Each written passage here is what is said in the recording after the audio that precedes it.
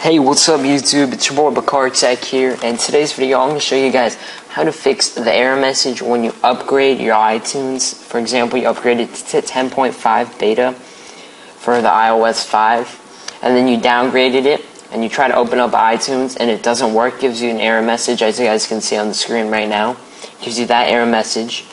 It's both for Windows and Mac, it happens, and I'm going to show you guys how to fix this error message. It's very simple and very easy. This works for Windows and Mac.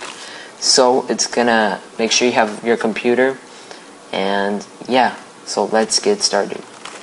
So we're gonna go to Start, and we're gonna go to My Computer. My Music, and for Mac I believe it's Finder, and then you search for iTunes, I believe, or My Music.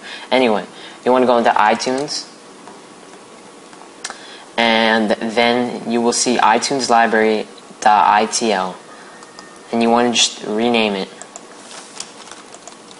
and just put old.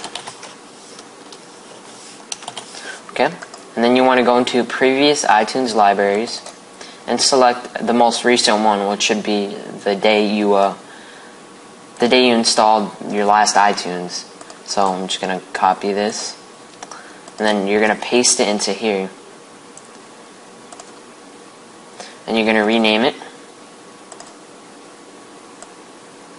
to iTunes Library, and then you X out, and that's it.